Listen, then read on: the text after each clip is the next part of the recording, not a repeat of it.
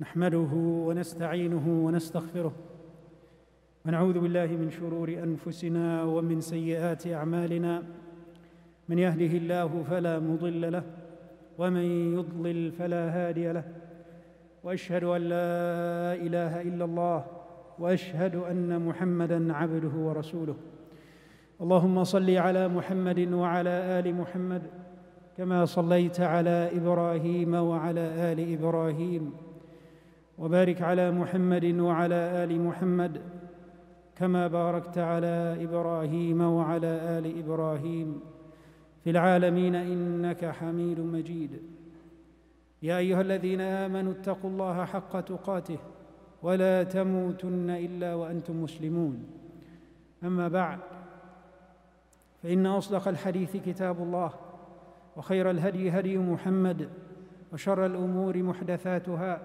وكل محدثة بدعة وكل بدعة ضلالة وكل ضلالة في النار. We'll begin by praising Allah subhanahu wa ta'ala. We praise Him and we ask His help and we seek His forgiveness. And we seek refuge in Allah from the evil inside us and from the evil consequences of our bad actions. Whoever Allah subhanahu wa ta'ala guides, no one can misguide. And whoever Allah subhanahu wa ta'ala leaves to go astray, no one can guide. I testify that there is no God to be worshipped but Allah, and Muhammad sallallahu alayhi wa sallam is our master, our teacher, and our leader. Allahumma salli wa sallim wa barik alayhi wa ala alihi wa ashabihi ajma'een. Alhamdulillah. Brothers and sisters, at the beginning of Islam, the polytheists in Mecca did everything possible to stop the Prophet Muhammad sallallahu alaihi wasallam from conveying the message of Allah subhanahu wa ta'ala to people. And one of their tactics was to prove that the Prophet Muhammad sallallahu alaihi wasallam was an attempt to prove that the Prophet sallallahu alaihi wasallam was lying. So they decided to send a group of them to Yathrib, later on became Medina. They sent a group of them to Yathrib to meet with some of the Jews there and ask them about some signs of the true prophethood. So they wanted to just, they want to find out whether the Prophet Muhammad sallallahu alaihi wasallam is true prophet from Allah subhanahu wa ta'ala. So that some of them went to Yathrib and they asked some Jews there to give them some signs to test the Prophet sallallahu alaihi wasallam. So it was said to them, ask him about the ruh. Ask him about the man who traveled the earth. And also ask them about the mysterious story of young people they are called the sleepers, known to our tradition as the companions of the cave. They went back to Mecca, they asked the Prophet ﷺ the three questions, and Allah subhanahu wa ta'ala as a result revealed Surah Al-Kahf, in which He spoke about these things. And Surah Al-Kahf is one of the most famous surahs in the Quran. A lot of people know it, a lot of Muslims memorize it by heart. It has so many benefits. If you read it on the day of Friday, on the Jum'ah, there are a couple of a hadith that speaks about the benefits of reciting the surah on Friday. The surah has 4 stories, and I will tell you this, wallahi, if you study those 4 stories in depth, they will change your perspective in life. That will change your perspective about Allah, about creed, about life, and about the hereafter. And they will help you in so many other ways. The companions of the cave. As the story goes, they were a group of young people who believed in Allah subhanahu wa ta'ala. And it said that the Roman emperor during that time persecuted non-pagans and forced people to follow his tradition. Those young people refused to follow his tradition. In one narration it says that they were actually summoned before the emperor, but they held their stance. And just the king or the emperor, due to their young age, he gave them a second chance. He gave them time to think it over. So they spoke. They spoke among themselves about what to do. where to go and who to turn to. And they chose Allah subhanahu wa ta'ala above everyone else. They turned to Allah subhanahu wa ta'ala in their shelter. Allah subhanahu wa ta'ala mentioned their request, their hopes, their du'as in the Quran in Surah Al-Kahf. إذ أوى الفتية إلى الكهف فقالوا ربنا آتنا من لدنك رحمة وهيئ لنا من أمرنا رشدا. When they entered the cave, their shelter, they raised their hands, they prayed to Allah, they asked Allah subhanahu wa ta'ala for His mercy, and they asked Allah subhanahu wa ta'ala to take care of their affairs in the best way. So they turned to Allah subhanahu wa ta'ala. They expressed their hope that Allah subhanahu wa ta'ala will grant them guidance, will grant them wisdom, patience in their trials, security from their enemies, and eventual deliverance. And they also prayed to Allah subhanahu wa ta'ala, and they asked Him to have a good end, that their end would be sound and rightly guided. As Rasulullah sallallahu alayhi wa sallam used to say, Allahumma ma qadayta lana min qada' faj'al 'aqibatahu rushda. He used to say, sallallahu alayhi wa sallam, Oh Allah, whatever you have decreed for us, make its consequences good. So they turned to Allah subhanahu wa ta'ala in the midst of their problem. And this is really what I want to highlight today, brothers and sisters. They turned to Allah subhanahu wa ta'ala when they were facing problems. And so, where do we go in times of hardship? Where do we take refuge? You know, when the problems of life are overwhelming, where do we go for comfort and safety? Some people, they find it easy to turn to a friend. Some others to a family member. Some people don't find comfort in life at all, and they end up taking their lives. Some people, they try to escape through distraction and substance like alcohol and drugs, and some others, they just find it in a bowl of ice cream. But the believer, brothers and sisters, turns to Allah subhanahu wa ta'ala. The believer shares his problems with Allah subhanahu wa ta'ala. He asks Allah subhanahu wa ta'ala for guidance and wisdom. And so, when you feel that you are being overwhelmed by the problems of this life, things that you cannot control, what do? Hand them over to Allah subhanahu wa ta'ala. Yes, hand them over to Allah subhanahu wa ta'ala. And if you do, what do you find? You find solutions with Allah subhanahu wa ta'ala, even if the solution is taking longer than expected. You will also find comfort. You will find peace.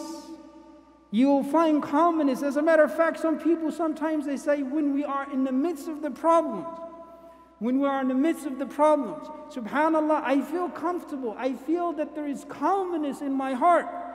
Where does this calmness come from, brothers and sisters? It comes from the fact that you asked Allah subhanahu wa ta'ala to step in. It came from the fact that you asked Allah subhanahu wa ta'ala to step in and fix your problems. And who's better to fix your problems than Allah subhanahu wa ta'ala? Who's better to take care of your affairs other than Allah subhanahu wa ta'ala? Who's better to assist you and help you and find you a way out from every trouble in this life than Allah subhanahu wa ta'ala? No one, brothers and sisters. And that's why Rasulullah sallallahu alayhi wa sallam said to Abdullah ibn Abbas, إِذَا سَأَلْتَ فَاسْأَلِ اللَّهِ. If you ask Allah. Why? Because Allah subhanahu wa ta'ala owns everything. وَإِذَا اسْتَعَنْتَ فَاسْتَعِنْ بِاللَّهِ. And if you need help, seek it through Allah subhanahu wa ta'ala, from Allah subhanahu wa ta'ala. Because He's all-knowing, all-seeing, all-hearing, almighty, all-powerful. That's what you turn to, Allah subhanahu wa ta'ala. You turn to Allah subhanahu wa ta'ala. Allah subhanahu wa ta'ala will take you from the darkness of all these problems that you're facing in life, whatever the problem is. When you seek Him, He will take you from darkness of the problems and deliver you. He will take you into the light of relief. But turn to Allah subhanahu wa ta'ala. Turn to Allah subhanahu wa ta'ala. But how? How do we turn to Allah? How do I hand over my problems to Allah subhanahu wa ta'ala? How do I do that? We have to be aware of two things.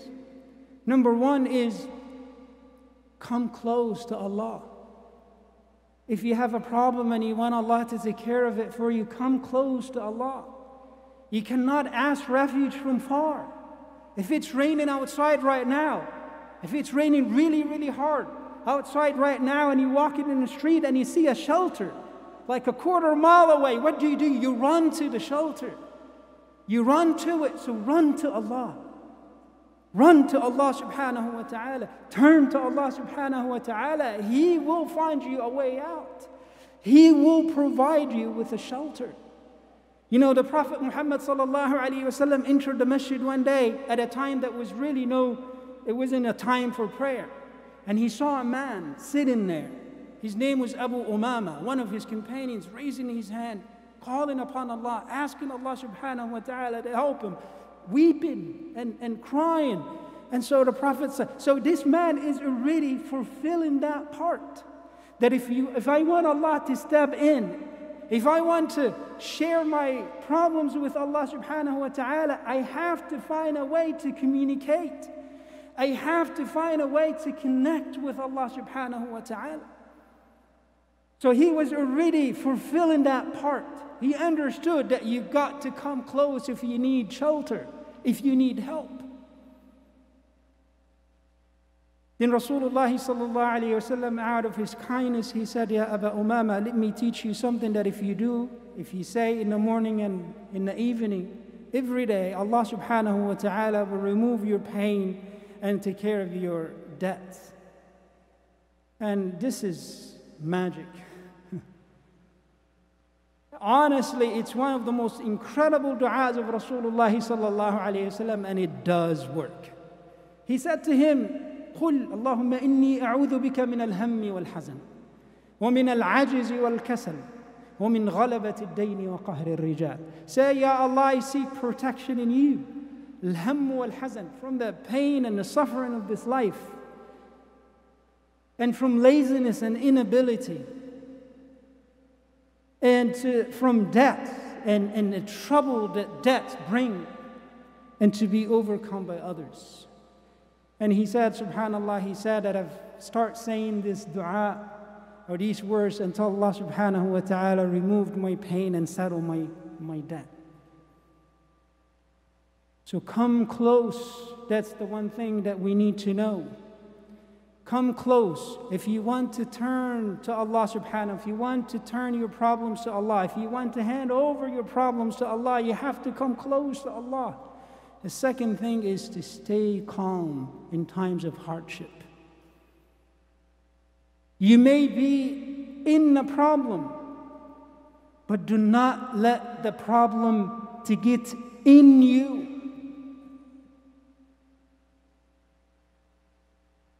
Take the boat, for example, a boat in the water.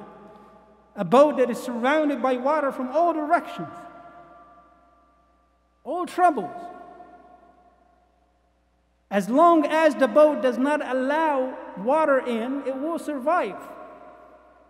If the boat starts to allow the water inside, before long it will sink. It's the same principle in life. The same principle in life. Do not allow what's on the outside to get on the inside. Do not allow these troubles that you have, whatever the problem is. People at work, they're giving you hard times, gossiping, playing politics on you, playing games with you at home. Having, problems with your spouse. raising a child, a difficult child. You know, even at school, people trying to make you look bad, whatever the problem is. Whatever the problem is. Turn him to Allah subhanahu wa ta'ala and do not allow these problems to disquiet you, to disturb you, to take peace away from you. Those people, they went to a shelter, a safe place, a protection, a place where they can find sakina. The same thing happened with the Prophet ﷺ, also in the cave during his migration. It's the same concept. He was in the cave, but he was so relieved.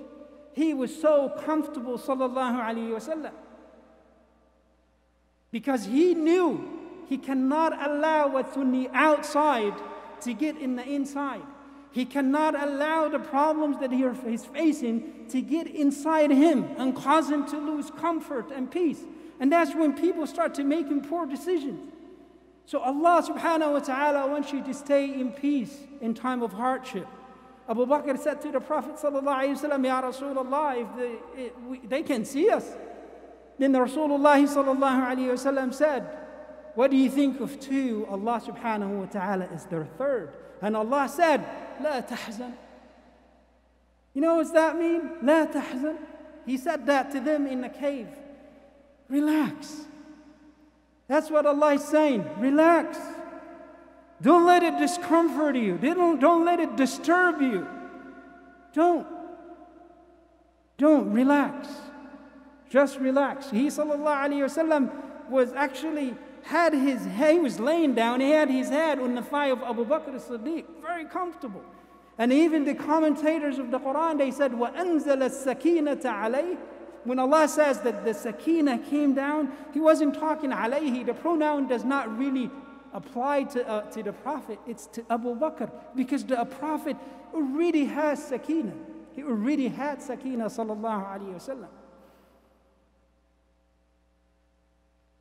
So stay in peace. Those are the two things that we need to be aware of. Come close to Allah subhanahu wa ta'ala and stay in peace. In life, brothers and sisters, there will always be troubles. There will be times when you feel that everything is just out of control. Again, problems at work, at home, here and there. But just like the companions of the cave, in the midst of the problem, there is only one place to go. There is only one source of peace and comfort. There is only one shelter, and that is with Allah subhanahu wa ta'ala. May Allah subhanahu wa ta'ala protect us from all problems. May Allah subhanahu wa ta'ala relieve the pain and the suffering of anybody who's going through any type of pain. أقول قولي هذا وأستغفر الله لي ولكم.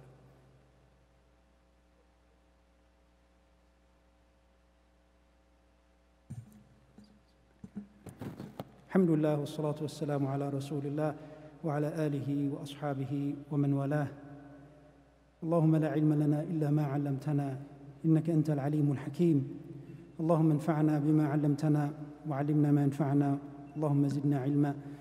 اللهم صل وسلم وبارك على سيدنا محمد وعلى آله وأصحابه أجمعين.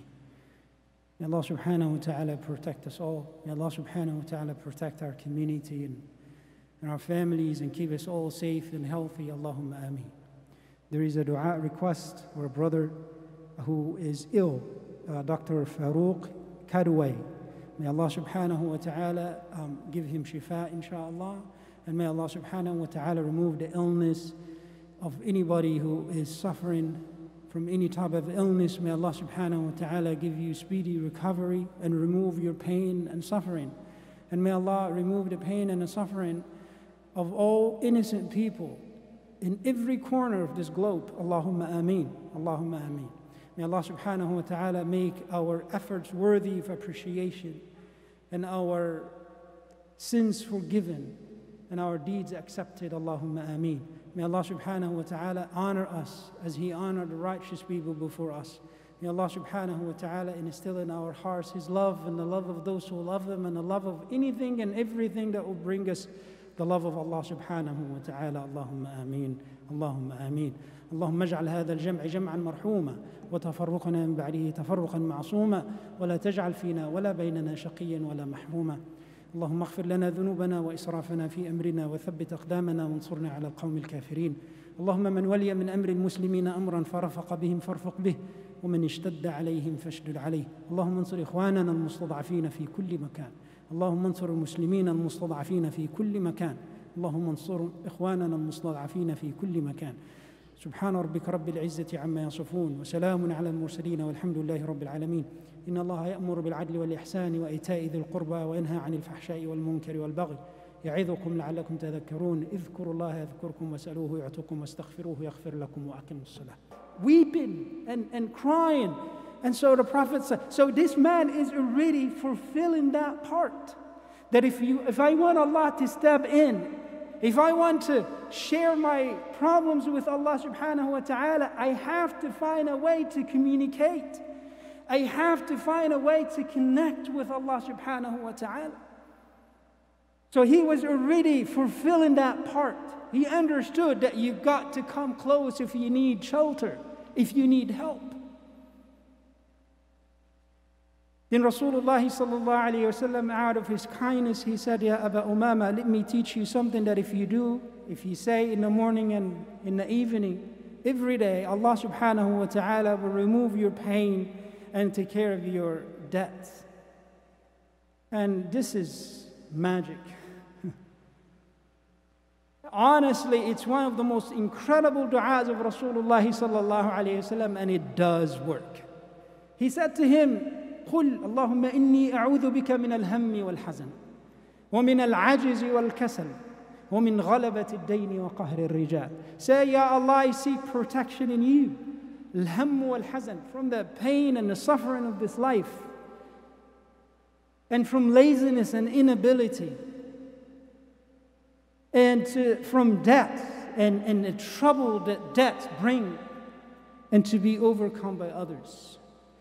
And he said, subhanAllah, he said that I've start saying this dua or these words until Allah subhanahu wa ta'ala removed my pain and settled my debt. So come close. That's the one thing that we need to know. Come close. If you want to turn to Allah subhanahu, if you want to turn your problems to Allah, if you want to hand over your problems to Allah, you have to come close to Allah. The second thing is to stay calm in times of hardship. You may be in a problem, but do not let the problem to get in you.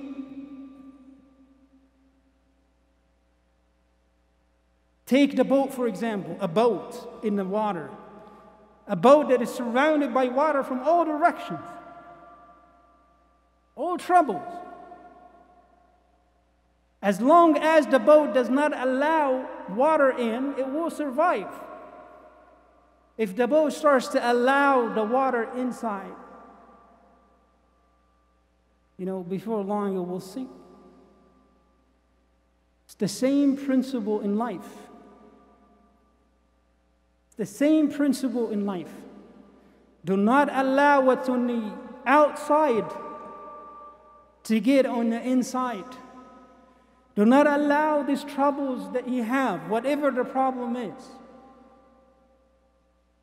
People at work, they're giving you hard times, gossiping, playing politics in you, playing games with you at home, having, problems with your spouse, raising a child, a difficult child, even at school. People trying to make you look bad, whatever the problem is. Whatever the problem is. Turn him to Allah subhanahu wa ta'ala and do not allow these problems to disquiet you, to disturb you, to take peace away from you. Those people, they went to a shelter, a safe place, a protection, a place where they can find sakina. The same thing happened with the Prophet ﷺ, also in the cave during his migration. It's the same concept. He was in the cave, but he was so relieved. He was so comfortable, sallallahu alayhi wa sallam. because he knew he cannot allow what's on the outside to get in the inside. He cannot allow the problems that he is facing to get inside him and cause him to lose comfort and peace. And that's when people start to make poor decisions. So Allah subhanahu wa ta'ala wants you to stay in peace in time of hardship. Abu Bakr said to the Prophet sallallahu alayhi wa sallam, Ya Rasulullah, if they can see us. Then the Rasulullah sallallahu alayhi wa sallam said, what do you think of two? Allah subhanahu wa ta'ala is their third. And Allah said, La tahzan. You know what that means? La tahzan. He said that to them in the cave. Relax. That's what Allah is saying. Relax. Don't let it discomfort you. Don't let it disturb you. Don't. Relax. Just relax. He sallallahu alayhi wa sallam was actually he was laying down, he had his head on the thigh of Abu Bakr as-Siddiq, very comfortable. And even the commentators of the Quran, they said, وَأَنزَلَ السَّكِينَةَ عَلَيْهِ. When Allah says that the sakina came down, he wasn't talking alayhi. The pronoun does not really apply to the Prophet, it's to Abu Bakr, because the Prophet already has sakina. He already had sakina sallallahu alayhi wa sallam. So stay in peace. Those are the two things that we need to be aware of. Come close to Allah subhanahu wa ta'ala and stay in peace. In life, brothers and sisters, there will always be troubles. There will be times when you feel that everything is just out of control. Again, problems at work, at home, here and there. But just like the companions of the cave, in the midst of the problem, there is only one place to go. There is only one source of peace and comfort. There is only one shelter, and that is with Allah subhanahu wa ta'ala. May Allah subhanahu wa ta'ala protect us from all problems. May Allah subhanahu wa ta'ala relieve the pain and the suffering of anybody who's going through any type of pain. أقول قولي هذا وأستغفر الله لي ولكم.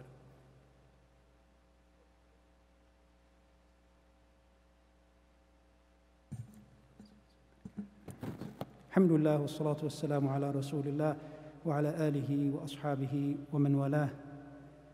اللهم لا علم لنا إلا ما علمتنا إنك أنت العليم الحكيم. اللهم انفعنا بما علمتنا وعلمنا ما ينفعنا. اللهم زدنا علما.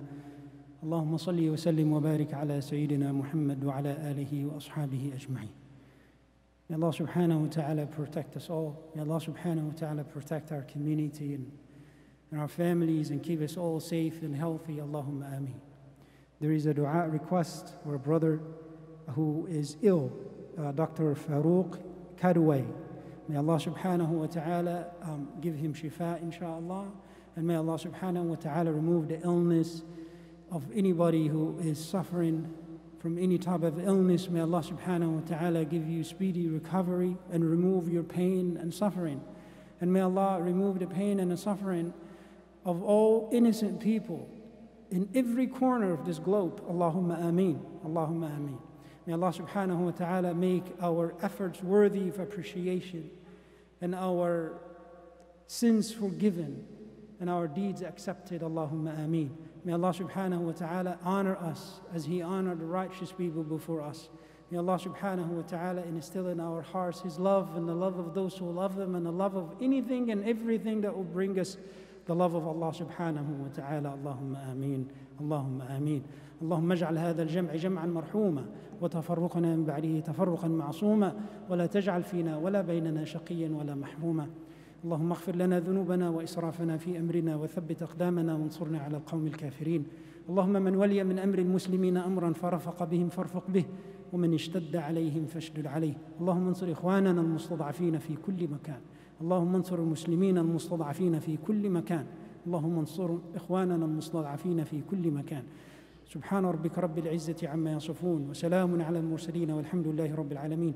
إن الله يأمر بالعدل والإحسان وإيتاء ذي القربى وينهى عن الفحشاء والمنكر والبغي يعظكم لعلكم تذكرون. اذكروا الله يذكركم واسألوه يعطكم واستغفروه يغفر لكم وأقيموا الصلاة.